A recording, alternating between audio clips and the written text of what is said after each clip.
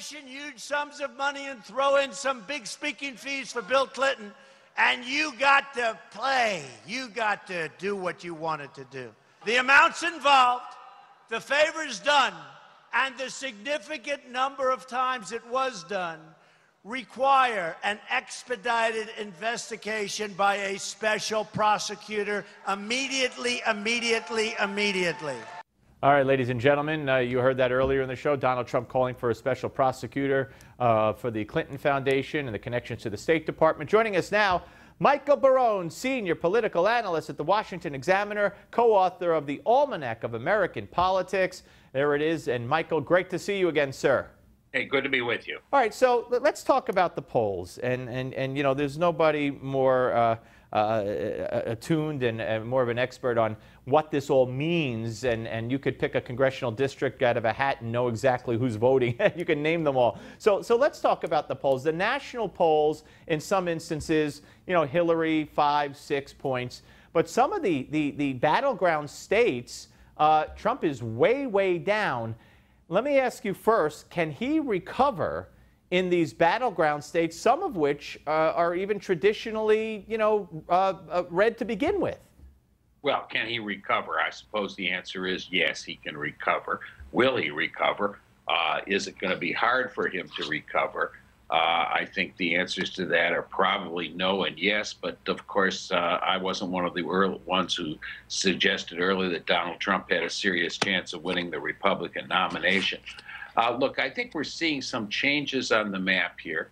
One of the questions that I raised in the WashingtonExaminer.com blog post I did on Sunday about these state polls that show Trump running farther behind in what have been the target states than he has been running nationally, is that maybe this is the effect that Hillary Clinton's been spending, you know, $100 million or some number of that similar magnitude on television advertising in those states. Much of it slamming Donald Trump on items where he's vulnerable. Right. Donald Trump hasn't been spending any money on television ads. So she's been, you know, had the TV ad battleground to herself, and that may be benefiting her. I mean, the target states, there were 10, you could take 10 target states from the 2012 election cycle. They've been pretty much the same for 4 presidential cycles in a row. Voted almost exactly the same as the national average.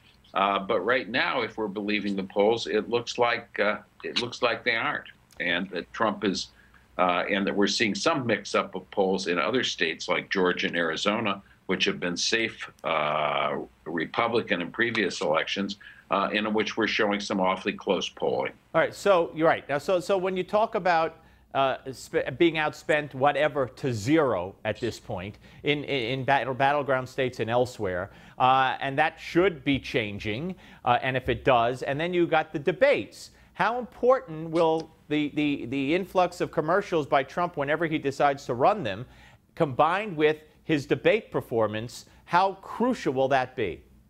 Well, I think, you know, television advertising for many years in the 70s and 80s and 90s was almost the whole ball game. Senate and governor races, you could sort of gauge what the campaign was by how much money each side was spending on TV ads.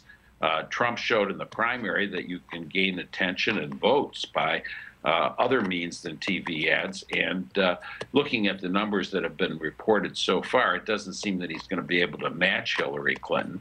But you know, if she has some good raw material to work with and comments that he's made and attacking business practices and so forth, he's also got some pretty good raw material. Both of those candidates are, in terms of negative advertising, target-rich environments.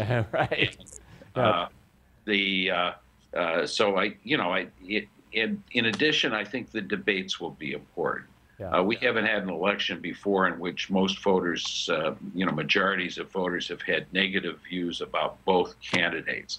How exactly that works out in the debate, you can go try to read Gaines or some arcane stuff like that. But the fact is, we just don't know the answer for sure. Michael, I thank you very much, sir. Great to talk to you. Okay, good being with you. Take care.